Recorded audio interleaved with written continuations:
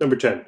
Even when shut down after a period of normal use, a large commercial nuclear reactor transfers thermal energy at a rate of 150 megawatts by the radioactive decay of fission products. This heat transfer causes a rapid increase in temperature if the cooling system fails. Chernobyl, anyone? Letter A. Calculate the rate of temperature increase in degrees Celsius per second. If the mass of the reactor core is 1.6 times 10 to the 5 kilograms, and it has an average specific heat of 0.3349 kilojoules per kilogram Celsius. All right.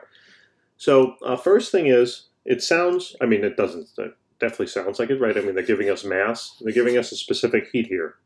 So more than likely, we're going to be using this formula.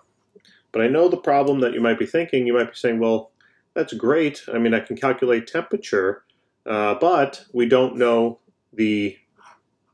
just the energy, right? We know the power.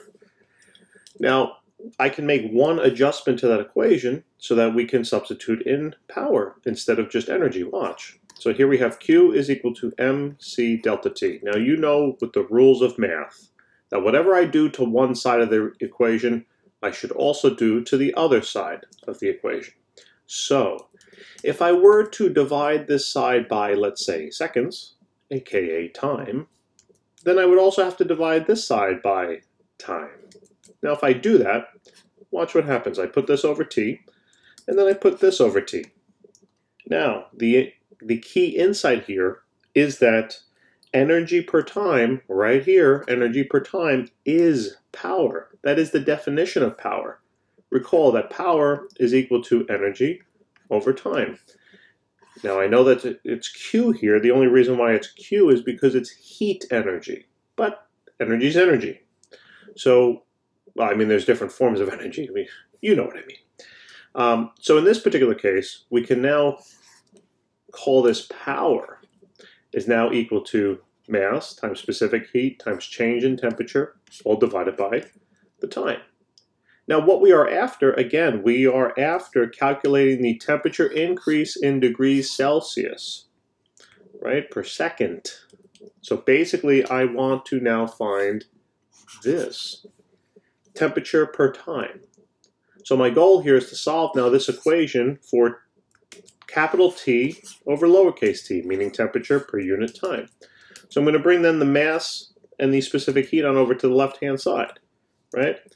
By dividing it out. So it's going to be the power divided by then the mass multiplied by the specific heat will equal now the change in temperature per time, or the rate of temperature change, right? And lo and behold, problem simple. It's simple now, right? It's very simple. So now all we have to do is plug in. Now just remember, you got to make sure you have the right units. All right, so they gave it to us in megawatts, but we need it in watts. So just multiply that value by 10 to the 6th, okay? So it's going to be 150 times 10 to the 6th. I'm going through the conversions quickly here because they should be good at this point. The mass here is 1.60 times 10 to the 5th kilograms. That's the appropriate unit.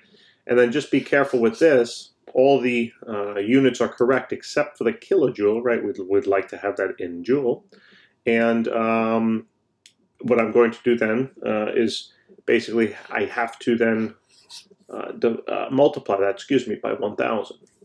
All right, so now that's going to be 334.9. Don't know why that took me so long. It's a little early, I think. And I didn't get too much sleep last night. What are you going to do? So here it is, guys. All right, now all we have to do is just plug it on into the calculator. Okay? All right. So 150 times 10 to the 6th divided by then parenthesis 1.6 times 10 to the 5th multiplied then by 334.9. And here we get about, so every second, and this is pretty fast. So every second, the temperature will be changing by a value of 2.8 or so, 2.99, 2.80, right? 2.80, I guess with sig figs, degrees Celsius. So that's doesn't take long for it to overheat, right? 10 seconds, that's 28 degrees Celsius. 100 seconds, right, that's 280 degrees Celsius. 100 seconds isn't even 2 minutes. So you can kind of see how this can get out of control quite quickly. Anyway, letter B. How long would it take to obtain a temperature increase of 2,000 degrees Celsius, which could cause some metals holding the radioactive materials to melt? So I was basically just mentioning, right, how to kind of do it.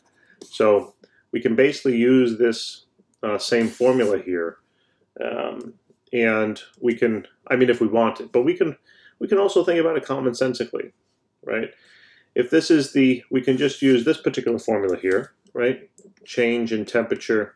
I think let's just simplify it, so we'll keep it this way. Change in temperature over time is equal to 2.80. That's the rounded number. They're telling us that the temperature increase now is going to be 2,000. So 2,000 is going to go in for delta T, divided by then that change in time, basically, right? The time it takes to reach 2,000 degrees Celsius. And that's then equal to 2.80. So just do a cross multiplication here, right? So it's going to leave you with then 2,000 over 2.8 is equal to T. And then just plug that on into the calculator. So 2,000 divided by, I'm using the exact value there for the 2.79934, whatever. And then we have about 714 seconds. All right, 714 seconds. That's equal to the change in time. All right, and then if you wanted that in minutes, just divide it by 60 to get a feel, and that's about 12 minutes. So not too long to increase 2,000 degrees. Okay, guys, thanks for tuning in. Hopefully this video helped. Please remember to help us out and subscribe, and we'll see you in the next problem. Take care.